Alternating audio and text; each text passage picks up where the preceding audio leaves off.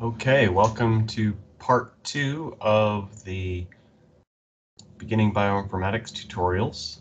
The first thing you're going to want to do is go to Canvas and in our modules, you won't see all of that stuff, but you should see data.tar.gz. Let me share my screen. There we go. So once you're in Canvas, you go to the modules and you should see beginning bioinformatics part 2 and the data.tar.gz. You'll want to download both of those to your local machine because that's what we're going to go through today.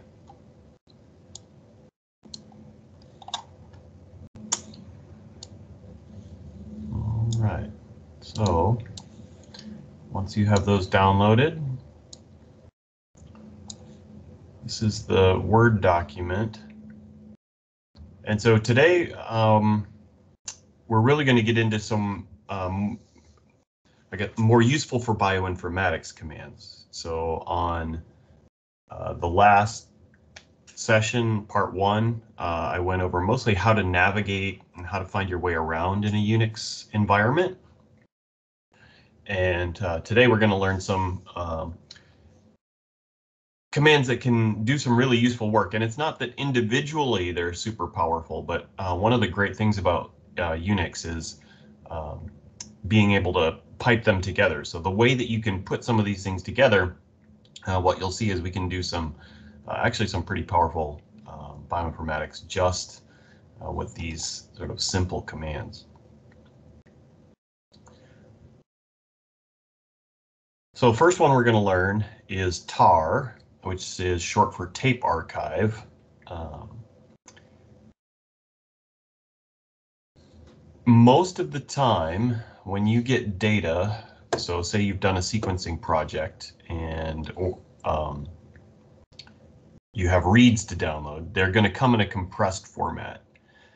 And this is also true if you download a bunch of data from one of the online databases, GenBank or something like that. You'll often get a file that looks like that one that you downloaded from Canvas that's called data.tar.gz. Sometimes you'll hear these referred to as tarballs, but really it's just a compressed file. And the GZ stands for gzip, which is just a compression format. So first thing we're going to do to try to unpack this thing so that we can actually use the data that's inside is go to our terminal. Blow this up a little bit.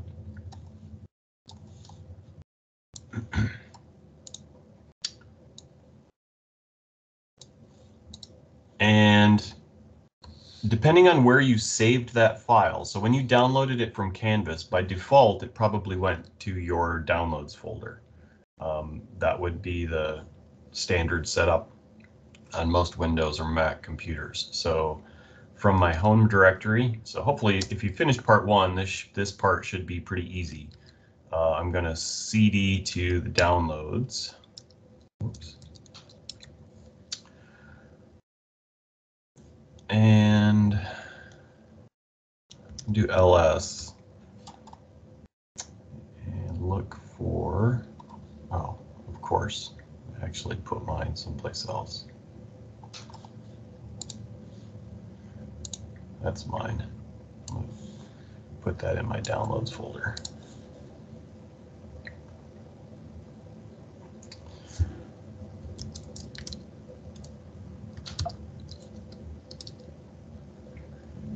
All right, so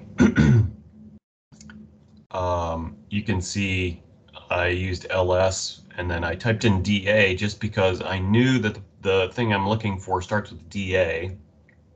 And then I hit tab, just like the tab complete that I showed in part 1. you can see that now data.tar.gz is in my download folder. Okay. That shouldn't be a problem for you if you downloaded it straight there. It should have already been there. So no problem. Okay. So the command that's going to do all the work is right here. Tar. And then we want to extract using the gzip. We're going to use verbose, which means it's just going to output extra text to the screen to let us know what's being unpacked. Trying to fit everything on one screen here.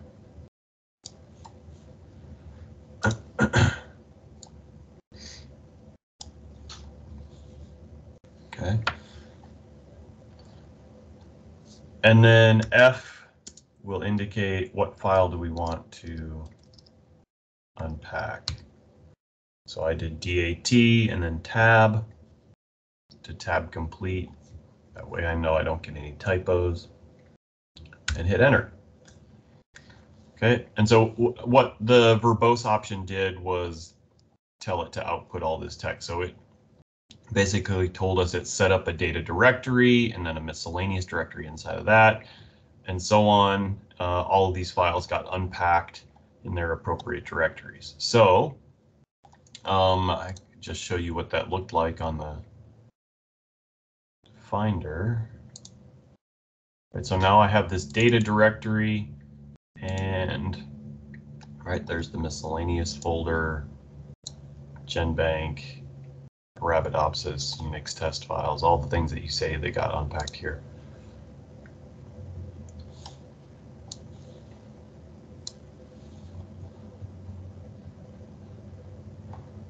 So task 25.1 just gives you a chance to play with, like, what if I didn't want to extract that to my download folder, right?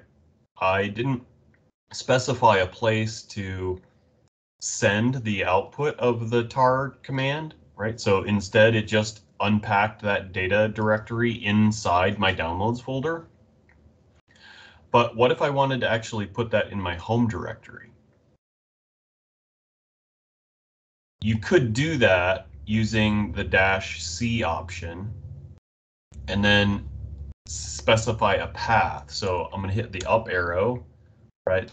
Up arrow, that uses my history to go back and use the previous command.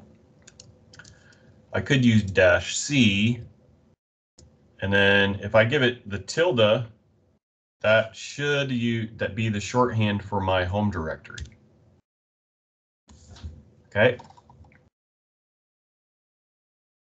So if everything went the way I think it should, that now put a data directory in my home directory. So if I go here, look at my home, yep, there it is. Okay, I got exactly the same thing. You have to this time, instead of unpacking it to my download folder, it unpacked it to my home directory. Cool. All right, and there's no reason that you need to keep both of those. You can see here I'm still in my download directory. I'm going to actually use something from like we did from last week. All right, the most dangerous command you'll ever learn. So I'm going to remove data. So now in my download directory, okay, so you can see this is my home directory. I still have that data, but if I go to downloads, I have the tarball still, the compressed file, but it deleted the uncompressed version. I don't need to have extra copies of that hanging around. Okay. Now, if I wanted to compress files, what we just did was decompress them or uncompress them. I don't know what the right word is. First of all, we need to go to the directory where this thing is located. So I need to navigate to the uncompressed data folder. Whoops.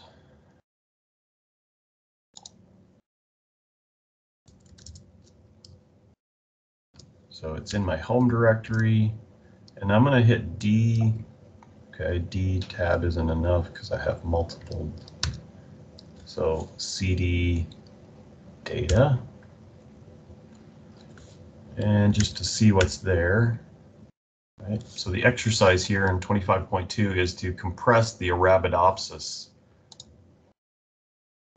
directory. So I use the same command tar, but this time instead of using X, which extracts it, so extract or uncompress. So we're going to extract this archive, or actually instead of using X, we're going to use C, which means compress it. We're going to use the gzip again and use verbose file. And so the file name that we want to give it, this is the thing that I always get backwards, is that first we want to give it the name of the archive that we want to make. So this is going to be the new file name, and then we tell it which directory do we want to compress. And we want to compress the Arabidopsis directory.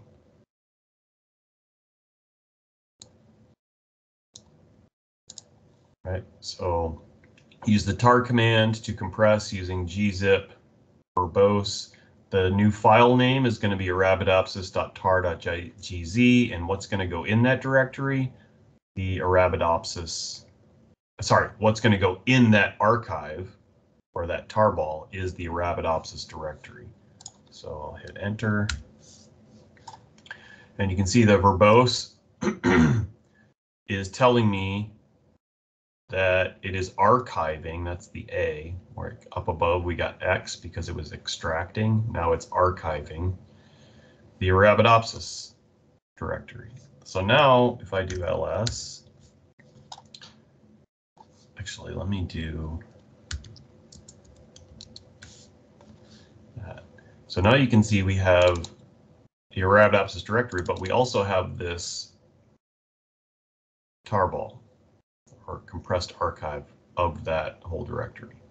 Okay.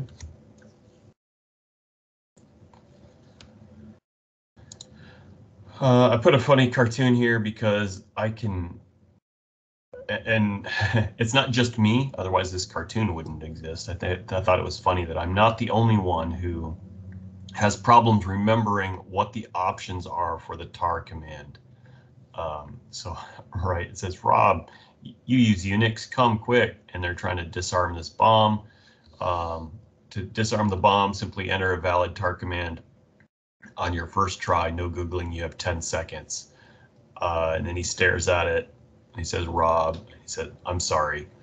Right, fortunately, there's no explosion if you get the tar command wrong.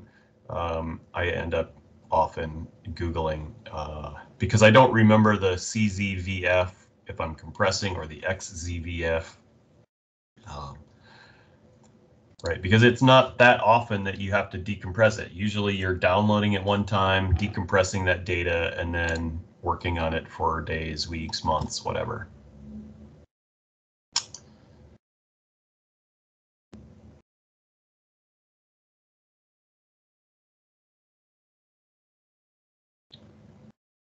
All right, let's look at some of that data.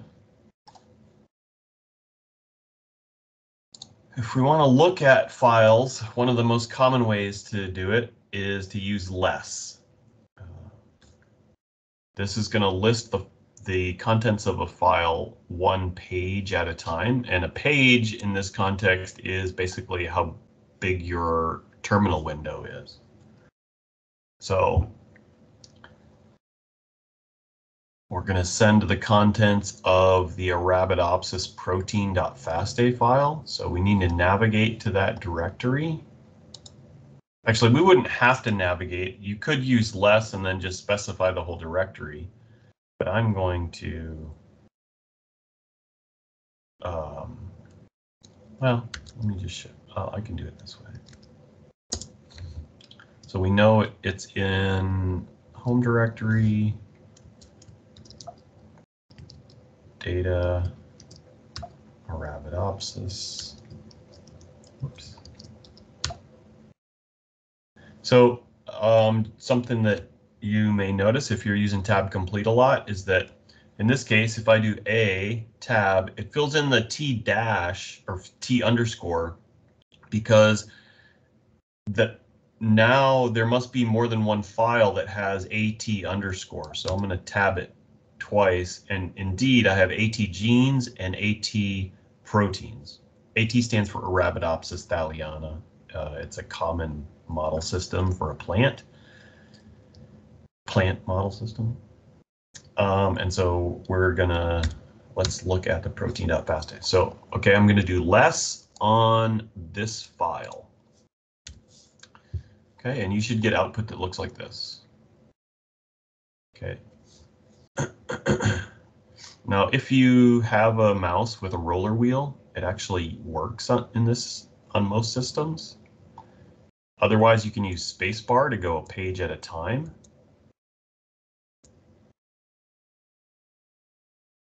And whenever you're done, okay, you can hit Q, and that will exit out of less.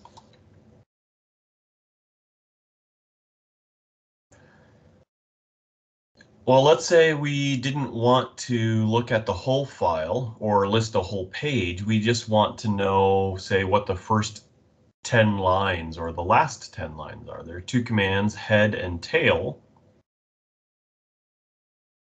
that will do that for us. Just to save myself some typing, I am going to navigate to the Arabidopsis folder.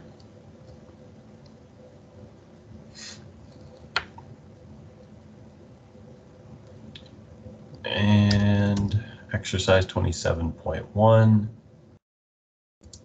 says use head to find out whether chromosome 1.FASTA contains DNA or protein data. So I'm going to do head on chromosome 1.FASTA. Now, right, I didn't specify this relative path because I am currently in the Arabidopsis folder, right? So knowing where you are tells you how much of the path you have to specify here. And I did ch tab and it filled in the rest, so I know I'm in the right place. Okay, so that looks a little weird because my window there. So I stretch my window. So DNA or protein sequence, definitely DNA sequence. How can I tell? Well, if it was protein, I would see amino acid codes here instead of nucleotide codes.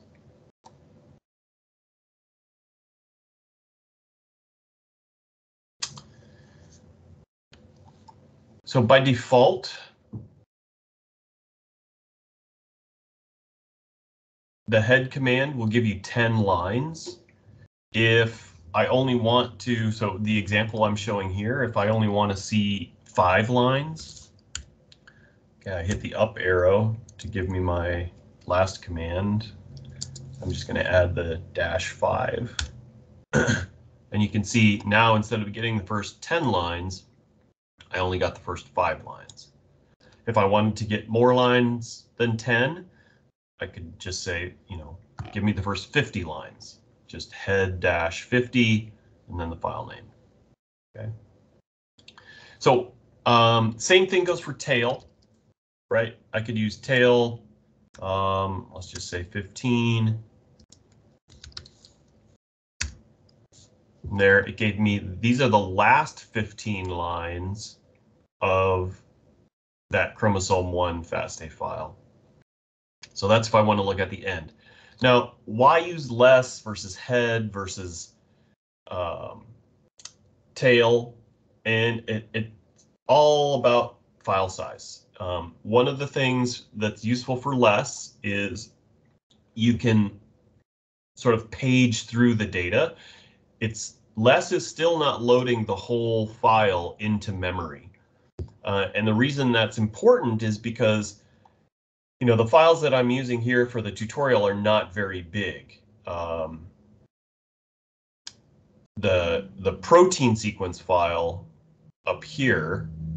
So when we looked at the Arabidopsis thaliana proteins file, even that is only 18 megabytes. So not very big, considering that most modern laptops have at least 4, usually at least 8 nowadays, gigabytes of memory. So that's not that much.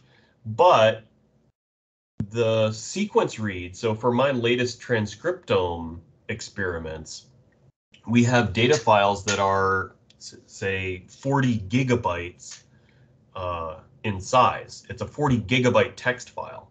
You definitely don't want to just open that in any old text editor on your computer, because it will bring your computer to a grinding halt, because it's basically trying to load all 40 gigabytes into memory, and you don't have that much. So what the computer has to do is load as much into memory as the computer allows, and then basically continually write that onto the hard drive that you have. Okay, and depending on the kind of hard drive is really going to determine how responsive your computer is after that, until you close the file. So that's the advantage of using these things like head and less and tail. So even if I have a 40 gigabyte text file, if I want to look at, okay, what's the format? I can just look at the first 10, 20 lines or whatever using head. Or if I want to see what does the end of the file look like, I can do the same thing, but use tail. Okay, and if I'm not sure exactly, I want to look at, multiple sections, I can use less. There are some other advantages to less that allow you to search within, but I'll let you play around with that on your own if you're so inclined, right? Because so once you're in, what do I mean? What am I talking about? Right? If I use less there, and I start going page at a time, you can search and highlight things within here, and we'll get to an example of that later on. But just one way to look for example, you could find specific words and just paging through that way. Okay, so that's, just be aware there are uses for less head and tail, and you need to pay attention to how big is the file that you're trying to open, especially if you're using your Windows or Mac text editors to try and look at things.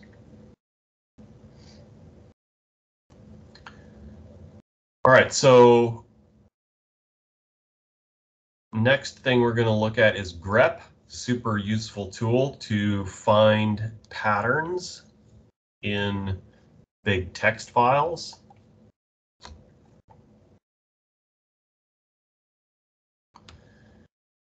The FASTA files that we already have been looking at, the chromosome 1 and the protein file that we looked at, those are example of FASTA files. This is one of the most common formats that you'll find sequence and amino acid data in.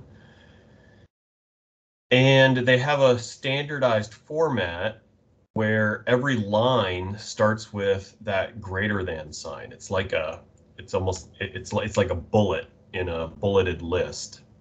So every entry in the FASTA file starts with one of those greater than signs. So if we want to find the beginning of every entry in the FASTA file, we can use a command like grep, the greater than sign. And in this case, we're just going to look at this intron IME data FASTA file. Okay, and the general format here is we're going to grep, and then there are some options. We're not using any options on this first try. But then the pattern that we want to look for, in this case, the greater than sign, right? We put that in quotes, and then you tell it which file name you want to look in. Okay. And you can see it kind of scrolled by pretty fast, but this is every line that contains a greater than sign. Okay, so note what do you get back when you use the grep command? You get every line in that file that matches the pattern that you gave it. Okay, so there's quite a few of them. There's so many, I don't even know how many it hit.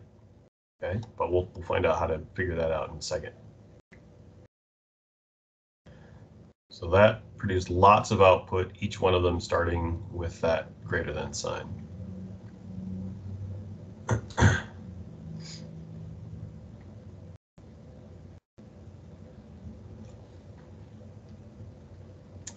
What if, rather than getting these are called header lines. So the line in the FASTA file that tells you what the sequence belongs to. Actually, let's look at this file. So if I use less, right, this is what's inside that file that we just grepped. Okay, and so grep pulled out each one of these lines that matched the greater than sign. So those are called header lines. And then after every header, you get the sequence. One of the cool things about grep is that we can use the same command to get everything that doesn't match. So going back here, grep options pattern. So now I'm going to use the -v option. Whoops.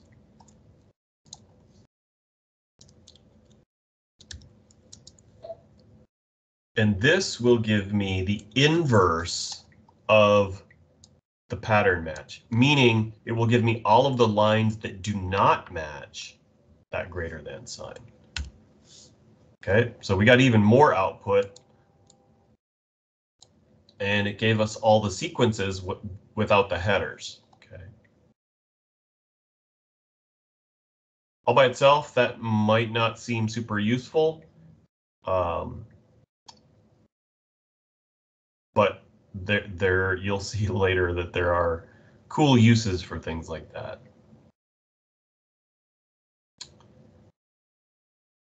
So how do we pipe things?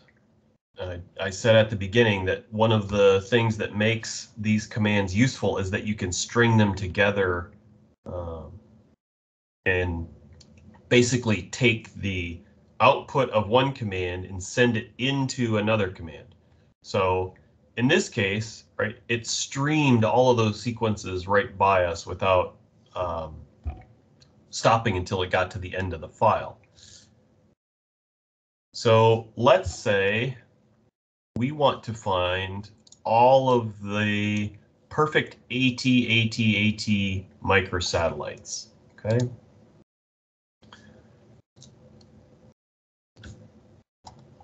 This is the shorthand for that AT microsatellite that is 5 repeats long.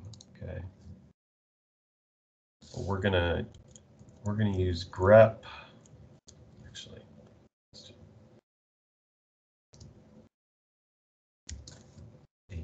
1, 2, 3, 4, 5. And we'll do that. Okay, that wrapped. So just to be clear what's going on here.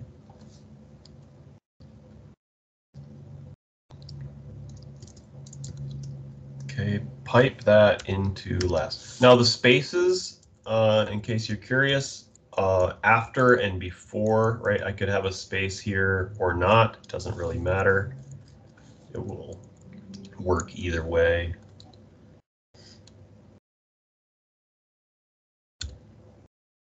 Okay, so what did it do?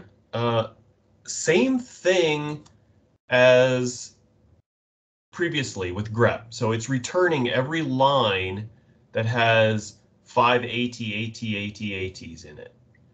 But it stopped when it got to the first page of output rather than stopping when it got to the end of the file. So if I hit the space bar, okay, it sent another page of output. So I could keep hitting space and it's sending me one page at a time. I can also use the scroll on my mouse to go back and forth. Okay, right. But now it's using less to buffer the output. Okay, so I'm not getting the giant stream of the, running to the end of the file. So we get some control over the output.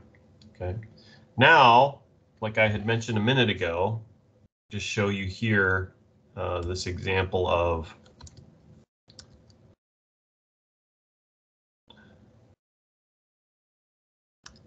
how you can highlight, right? So I typed the / and then my 5 ATATs and the less program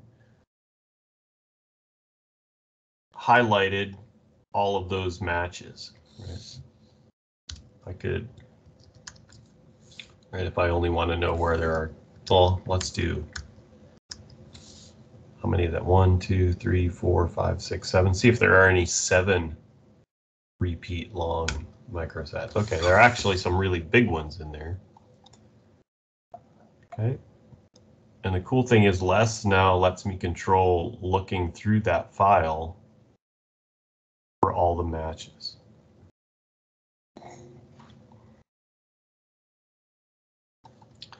Right. And I'm not limited to patterns that I had grepped. Right. This is now I'm completely inside the less program. This is the highlighting of text is the less program, has nothing to do with grep. Grep just was like a prerequisite to find the AT that repeat 5 times and return every line, but instead of returning to the screen, it's returning it to the program less, and thus less is giving me all control of what I'm seeing on my screen. So see if there are any GTCs in there. See, I can search for any pattern, and now those patterns are predicated on the fact that they occurred in a line that had 5 ATATs in it. Okay. So when it says end, that means it's gotten to the end of the file.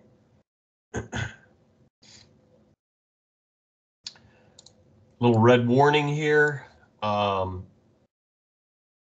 If these sequences in my FASTA file are broken by line breaks, then that AT5, if it wraps from one line to the next in the actual sequence, grep won't find it, because grep sees line breaks as actual characters, and so it would be like or up here, this AT, and then grep sees a new line character before it goes down here and starts looking for more. So if your pattern is broken across line breaks, then grep won't be able to find it.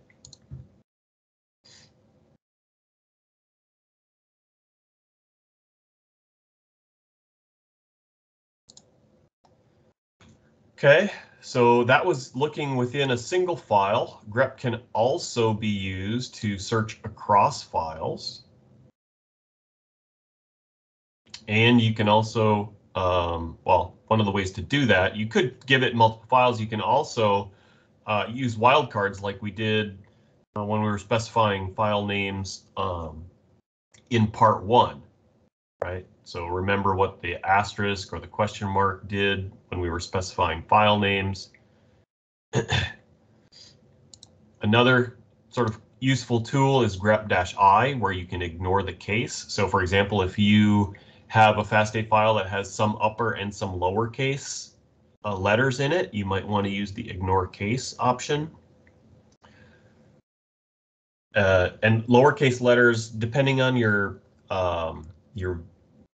what generated the FASTA file, sometimes they use lowercase letters to designate low confidence base calls in a sequencing project or an assembly, something like that.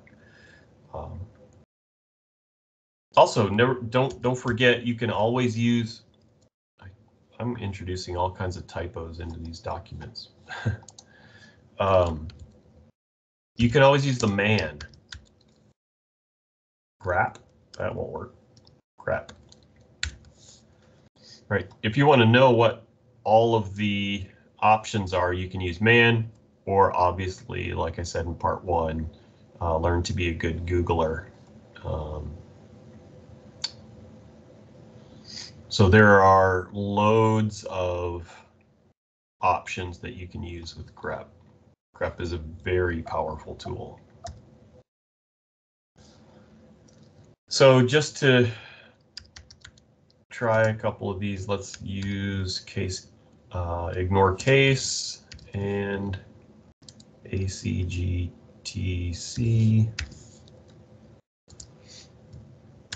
Okay, so remember the grep format, grep, option, pattern, and then the file that you want to look in. So in this case, I'm saying star. That's going to match any pattern or any file name. Okay. And then I'm going to pipe that output into head. So this is only going to give me the first 10 lines of whatever grep matches here. Okay, so how does the output differ from what we did before? Okay, so if you have a look at our output, the main thing to notice is it's telling us which file it found that line in. So where did the output come from? So the first 3 lines it found in the protein.fasta file, and then the rest came from chromosome 1. Obviously, this is a nucleotide search, so it didn't find very many of those in the protein file. Right, A, C, G, and T also have amino acid equivalents, but right, it's a 1 in 26 instead of a 1 in 24. Because there are 24 options for amino acids and only 4 options for nucleotides. So you would expect a pattern like that to occur way more rarely if you have a 1 in 24 chance at every position than in a nucleotide. Just by chance, you're going to get that far more frequently. We'll talk about those kinds of probabilities of finding things in sequence a lot more in a few weeks when we talk about the likelihoods and how do you match motifs in DNA sequence or amino acid sequence.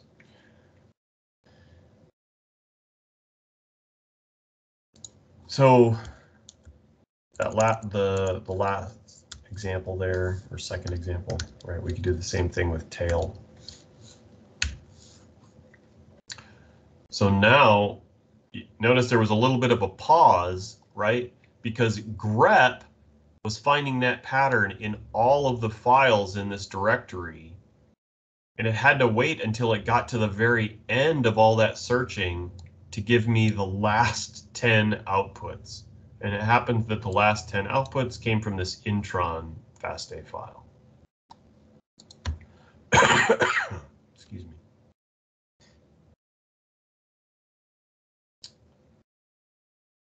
So this is going to be the briefest of introductions to regular expressions. Regular expressions can be super powerful. They can be a little complicated to know exactly how to search for the pattern you want, but there are websites that will help you build searches based on a specific pattern. So in this case, I have an example here where we're going to look for sequences on chromosome 1 that start with an ATG, right? That is the start codon for a protein coding sequence. And they stop with a TGA, so they have a stop codon. And they also have at least 3 AC dinucleotide repeats in the middle.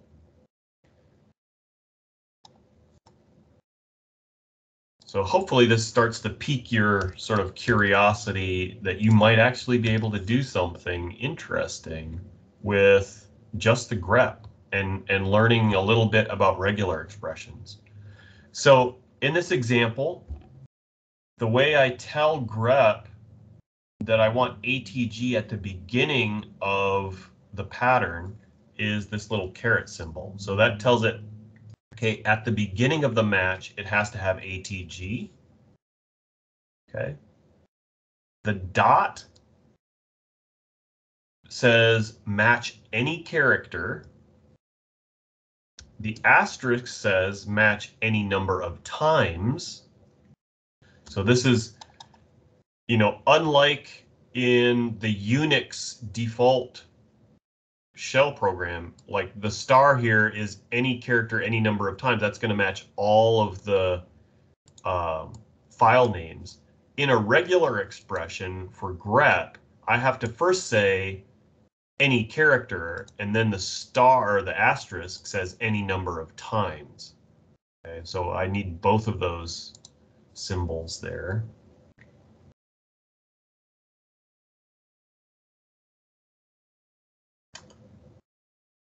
And then my AC repeat 3 times.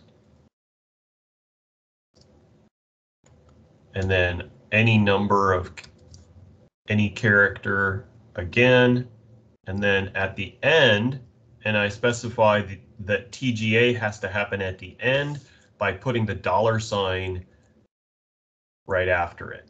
Okay, so that says that those 3 characters have to occur right before or right at the end of the pattern match.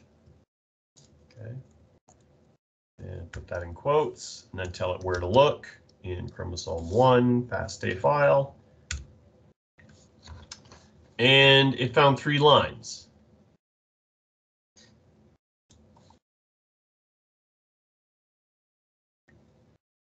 Right, and so you can see each of these start with ATG somewhere in there. Actually, so I can't see it super easily, so I could use that thing.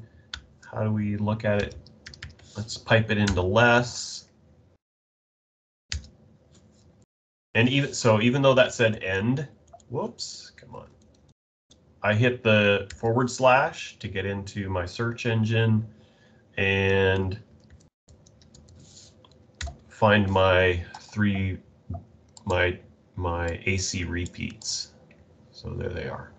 So they all start with ATG, they all have the AC repeats, and they all end in TGA.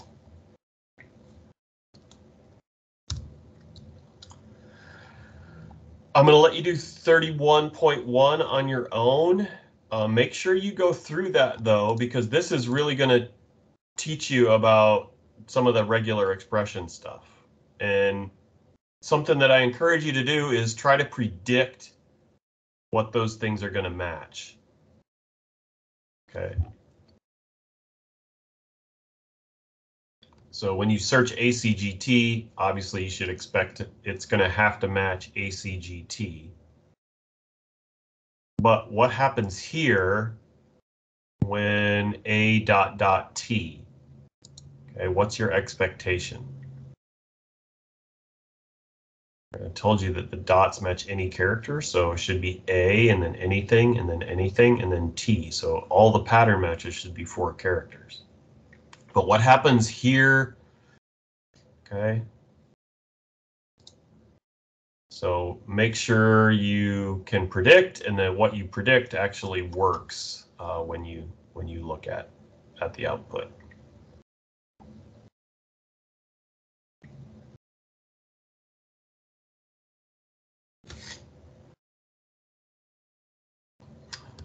So 31.2 is basically what I just did to look for AC, except it's going to show you that you can use regular expressions inside less. So let's just go back here, / to get into my editor.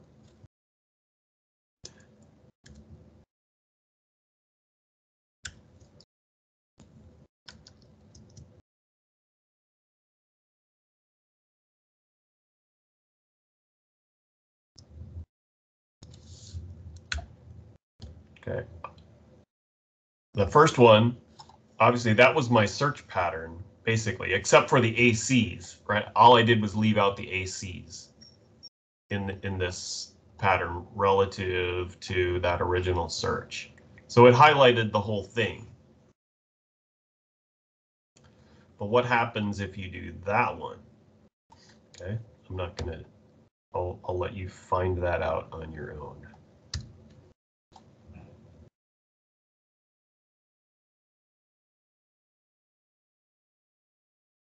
Oh, little pro tip there. Less keeps its own history. Whoops. Yeah, I'm gonna put all kinds of typos in there. Oops. Right, so what I did was that same command, except now I hit the / to get into the search engine in less, and I'm just using my up and down arrows to cycle through those searches that we've made previously. Okay, nice little tip there. I provided a regular expression quick reference guide because, like I said, this is a very powerful tool when combined into grep searching. I'm not sure how useful this guide, I mean, this is one of the most useful ones I could find, but you can also Google, like I said, there are websites that are designed to help you build the regular expression that you want.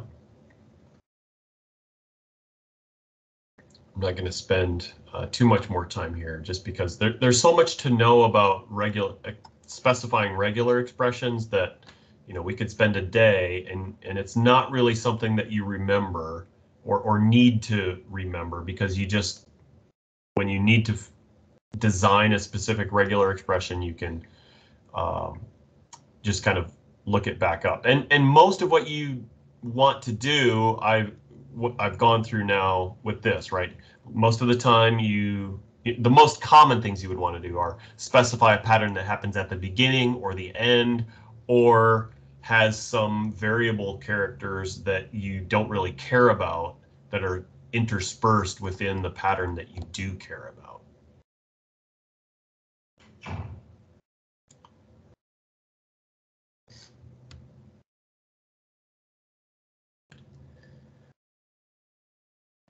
I talked about when we first ran our grep command and it spit out the output all the way to the end of the file, how we didn't even know how many lines it had returned. Well, one way to fix that is to use the -c, which is the count. So now in that intron file, we're going to find out how many of basically the headers, because I know I2 is not going to occur in the sequences. So how many intron 2s are I2s are in this intron file. So notice it did not find well, it found all the I2s, but rather than returning all those lines, it just returned the count. So there are 9,785 occurrences of I2 in there.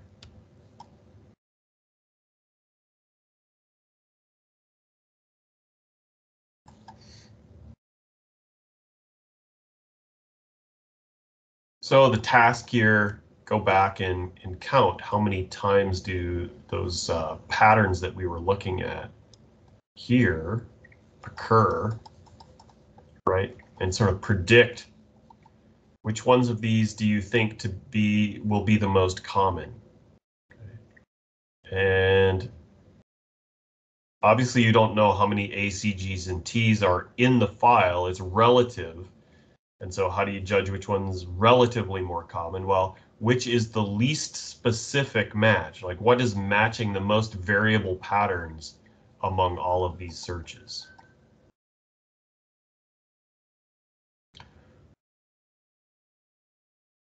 I won't give it away just now. So that is a useful thing for you to hopefully understand and be able to predict, right? Once you understand these, you wouldn't, if you understand them well, you wouldn't even have to do sort of the count. You would just have a good guess for which one is going to be relatively most common. All right, number 33 is the translate command. So now, rather than just searching for things, we're actually going to change what's in the file. Actually, we're not going to change what's in the file because it's only going to change what gets sent to the screen.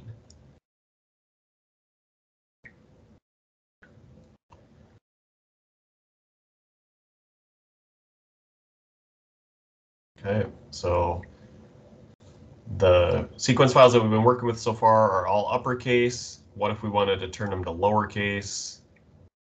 You know, for example, you'll be surprised the longer you stay in this, the quirks of some bioinformatics programs. It's kind of the side effect of most of it being open source and developed by individual labs and grad students within those labs. But you know, maybe you come across a software that only works if your sequences are in lowercase.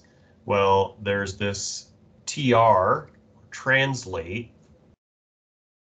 that can be used to change sets of characters from one to another. Okay, so the general format I'm giving you here, it is TR, and then you can specify options just like grep, but then you're going to tell it what's the pattern, what's the set that you want it to look at, and then what do you want it to change that into. And then you have to use this less than sign, okay, which says feed this file name into that translate program. And then I give you some examples here. Right, if you did translate space A space B, that would find set 1 is just the character A. Set 2 is the character B. So it's going to go through whatever file you tell it and change all the A's into B's. You can also, the reason that this is called set 1 and set 2 is because you can tell it, take all of the uppercase letters. So I would do capital A-Z, and then the set 2 would be little a to little z. That would change everything from uppercase to lowercase. Okay. And then there are even fancier things where you can give it the option -D to delete all the matches to the set that you give it. So if I give it A-Z, capital A-Z with the -D option, I could delete all the uppercase letters.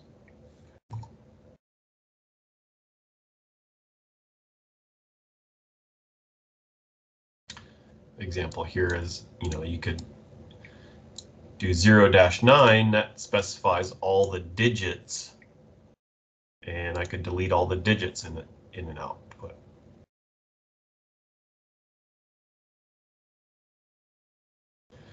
And this less than sign that's used here, it's just one of those things. I forget it myself often which commands need it and which ones don't. This is called a read file redirect.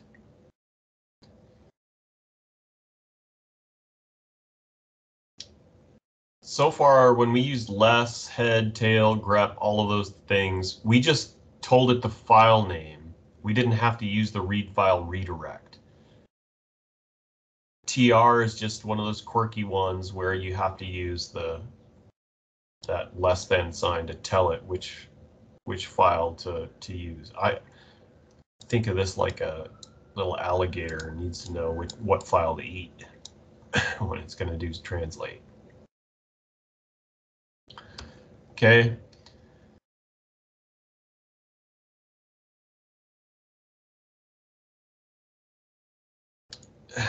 It gets weirder because if you are using translate in a pipe, you don't have to use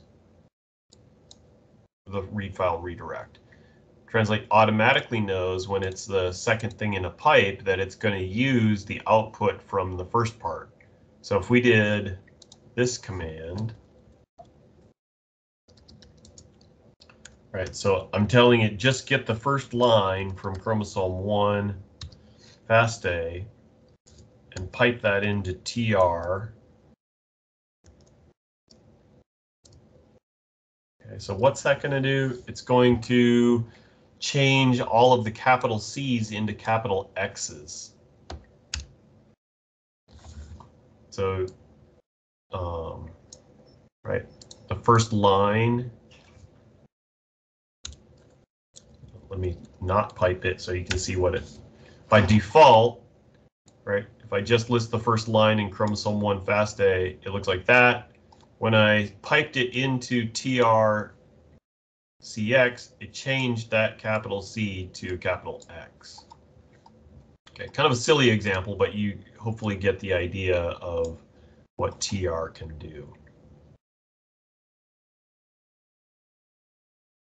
So task 33.1, return the first 2 lines.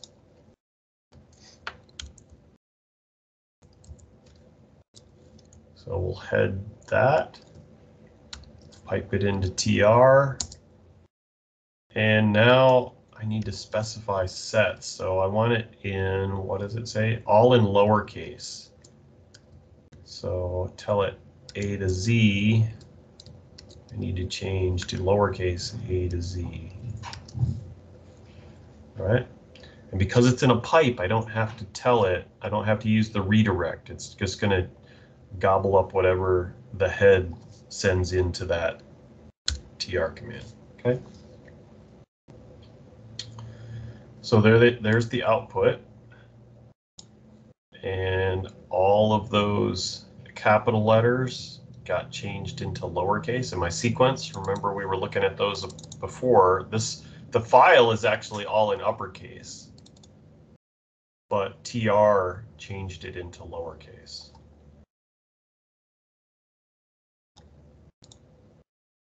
And I mentioned this sort of accidentally as we moved on to this one. It did not actually change what's in the file. It used the head command and the translate command and sent them to the screen. It did not do anything to modify the original file. So, for example, okay, and you could have already seen this in that TRCX, and then I redid the command without the TR, the translate, and you can see the original file still has that C. Okay, but I'm going to do that again just to make this point clear. I'm going to relist the first 2 lines, but not use translate. And you can see the original file is unchanged. So I did not actually make everything lowercase in the original file. I only changed the output to the screen. Okay, and so that should tell you if you want to save the changes that you're making, there must be a way to send it to someplace else. So there must be a way to save it. So we'll get there as we go. Okay, the stream editor, sed.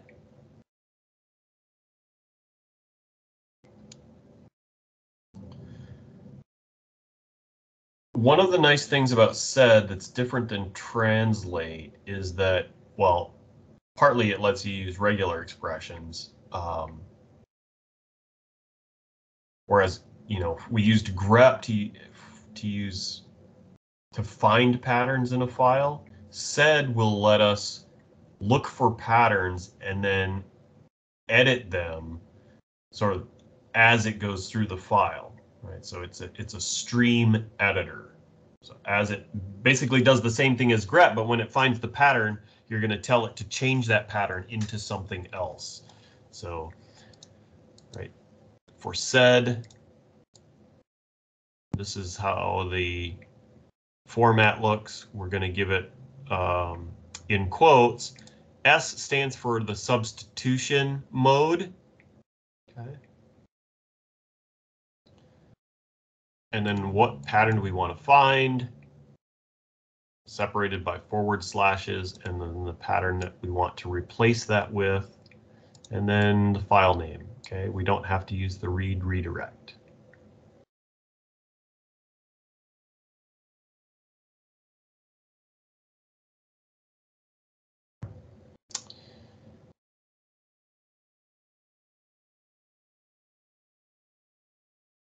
Something to note here about the quirks of sed relative to tr. Sed has the same problem that grep does in that it sees new lines as characters. So it won't read across lines if there is a line break.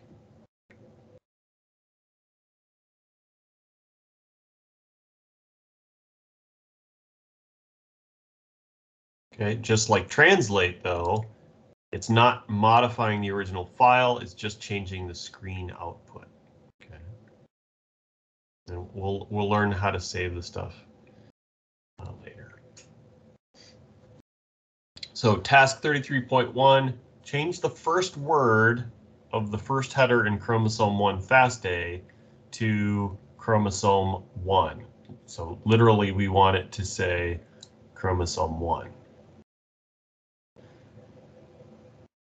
So to do that, we need to figure out what pattern do we want to match, and then this is the pattern that we want to replace it with. So first of all, we've seen it already, but let's list the first line, right? Actually, let's just use head on chromosome 1.FASTA. Okay, so what's the first line in this file? It's the first FASTA header for the first sequence.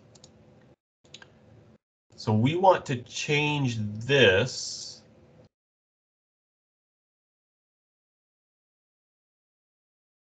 to chromosome 1.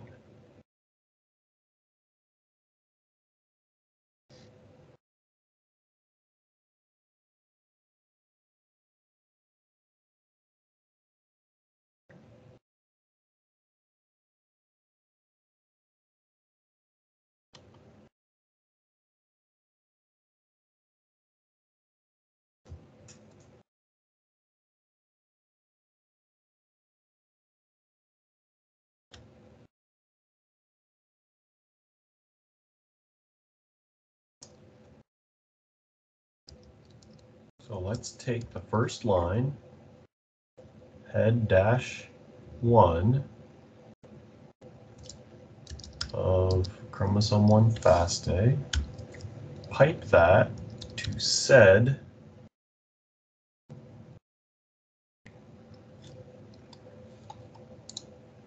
and this says change the first word of the first header.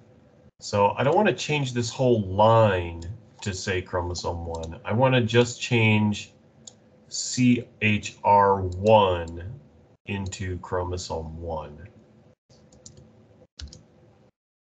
So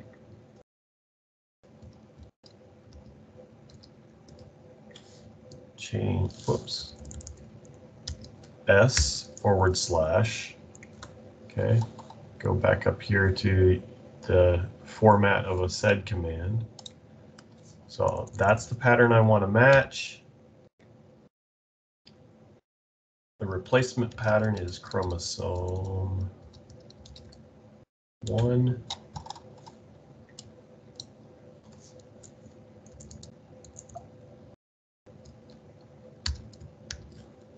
Okay, so sed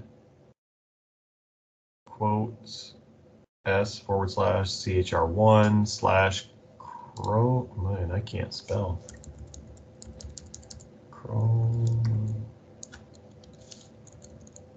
There we go. Chromosome 1. And let's see what happens. Okay. So that's my output. You can see the first word was changed from CHR1 to chromosome 1.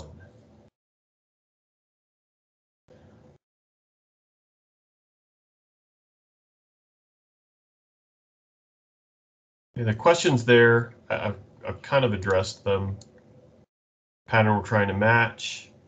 Okay, so that was the CHR1. How can we do it most efficiently? I kind of glossed over the question, but that's why I did this head-1 so that I only had to analyze, or said only had to do the substitution on the one line, right? I grabbed one line and then used said on that one line. I could do this the other way around, but it would take a lot longer, right? I could do said, I could do that said command first.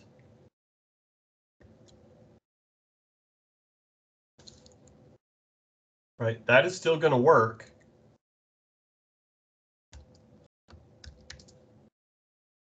Whoops, except that I have to tell it which file. I think this will work. I could do head1 on the output of the sed command. And, well, that analyzed so fast that probably because the file's not very big. I'll show you later how to time things to know which way is faster. But, right, these two things did the same thing, but you'll just kind of have to take my word for the fact that this is more efficient because it grabbed one line and then did the edit on that line. This had to look at every line in the FASTA file, do the substitution where it occurred, and then only report the first instance. Okay. This one could be dangerous. If that FASTA file has lots of matches and lots of substitutions, the said output is having to be stored in memory until it can spit out the head dash, the first line of that output. And then a word of red warning about global substitution. By default, the said command only matches the first time on a line. So it finds chromosome, the CHR1, and does the substitution, and then it will go to the next line. It won't continue to look across that line unless you give it the G option at the end to say global substitution. So anytime it finds that, it will make the substitution.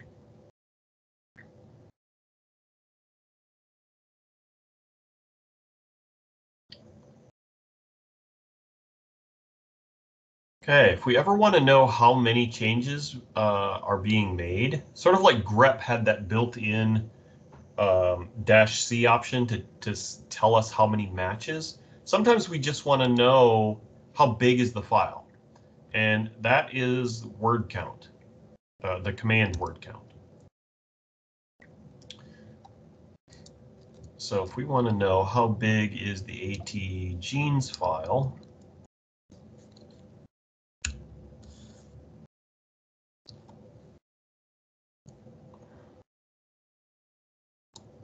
the GFF file. So this tells us how many lines. There are 531,497 lines. There are, what is that, 4.7 million words. And it takes up 39 million, a little over 39 million bytes. Okay, so in terms of memory or storage size, that's how big the file is.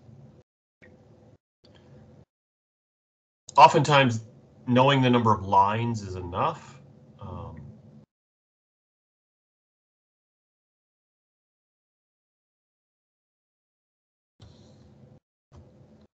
if you just want to know the number of lines, you can do -L.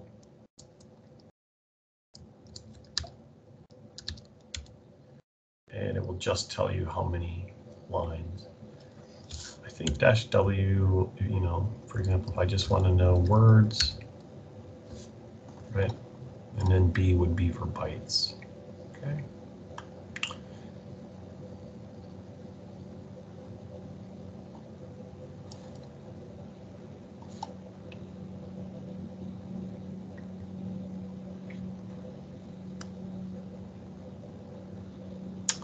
So I told, whoops, so far, most of what we've done, actually everything has not been changing the contents of a file, but all of those changes, the TR and sed, don't save what the output. They send it to the screen, but then it's lost.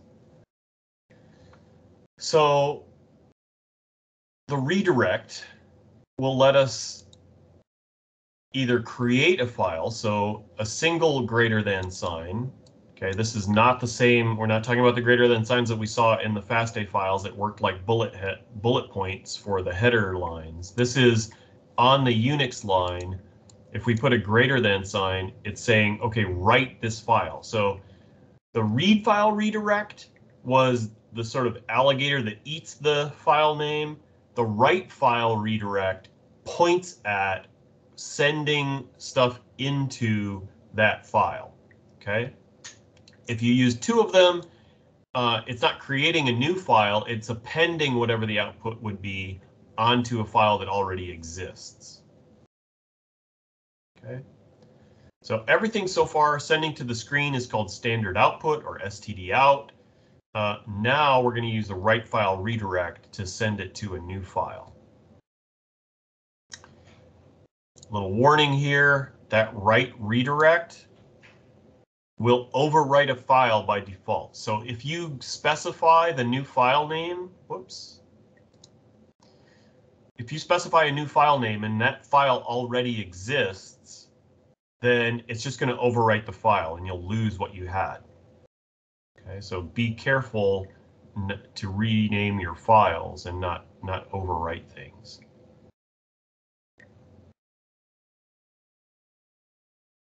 Okay, so besides the FASTA, we already looked at the GFF file with word count. And GFFs are a common file format that we will talk more about along the way. They are usually being used to specify the characteristics of a FASTA file. So it's in a genome sequence, for example, you'll have a GFF file that tells you where the genes are in those genomes. So our GFF file might tell us where the introns are and where the coding sequence is in that chromosome 1 FASTA file, for example. Okay.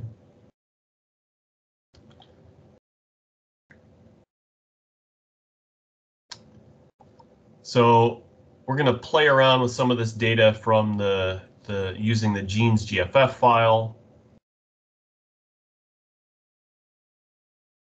And this is kind of a trick that you'll want to keep in your toolkit when you're trying new programs. It's often useful to use kind of a pared down data set. I told you that sometimes our files are 40 gigabytes of read data, and if we're trying to develop some new pipeline, it doesn't make any sense to try to troubleshoot the pipeline on all 40 gigabytes of that data. So we're going to create a subset of the data by using our head command. So in this case, right, how big is that AT genes GFF file is 4.7 million lines.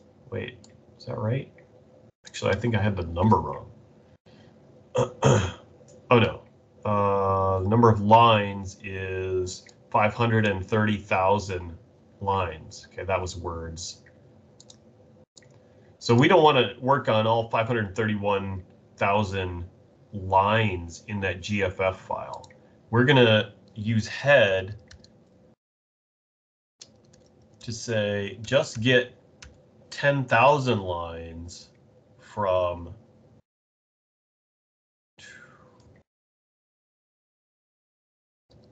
the GFF file and put it in a file that we'll call subset underscore at underscore genes.gff. And just a word here, I have not mentioned this before, I think. Unix hates spaces in file names. So do not put spaces in file names or directory names. It will give you all kinds of problems. Okay, so that's why I wanted to call this subset AT genes GFF. So I need to put underscores instead of spaces, right? So no spaces in file names or directory names. If you did that by accident before I've mentioned this, you've probably already run into problems that arise from that. Okay, so I hit enter. You can see super fast. If I do ls, you can see now I have a, whoops, come on. Now I have a file here called subset. I can do word count line on subset. Okay, you can see there are 10,000 lines in that file.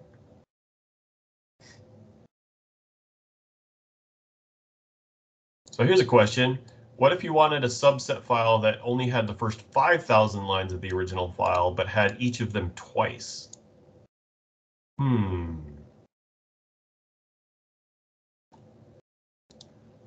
Well, I can think of a couple ways, but one way would be to do, actually, let's do this. So this was my original creation. I'm going to do take the first 5,000 lines from that original GFF and make it the subset. Now, I'm not renaming this, so it's going to overwrite the one that I created a second ago.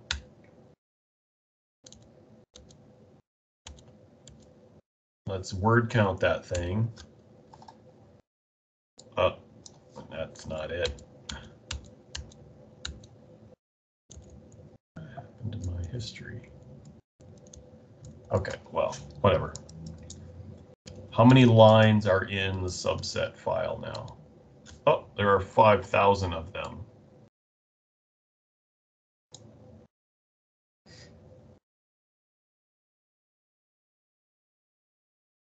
Okay, so indeed, I did overwrite the subset file with the first 5,000 lines.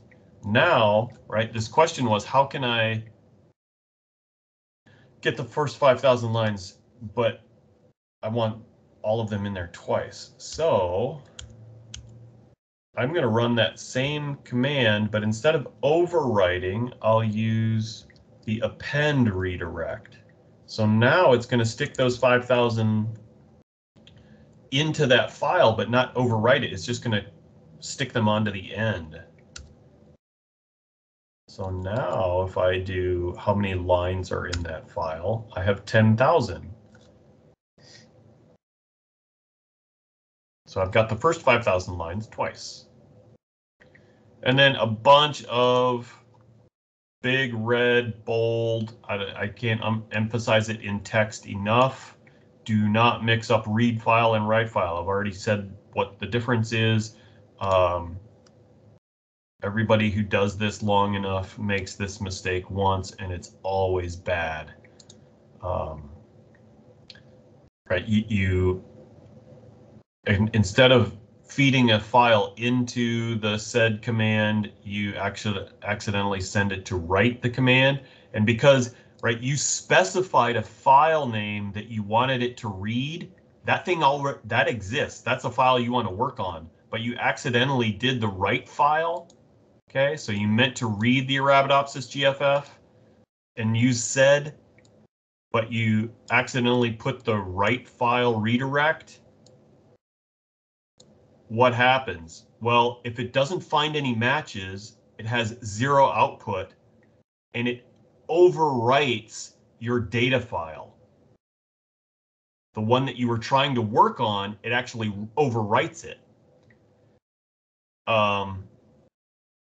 Like I said, it happens. The way to protect yourself is always, if you have a data file, make a copy somewhere and don't work on that file. That is your backup. Yeah, make sure if you have important data, never work on that data directly. For you wet lab people, it's always like having an aliquot of a special or important reagent that you are not sticking your pipette in all the time. Okay? So protect your data in red, bold, underlined.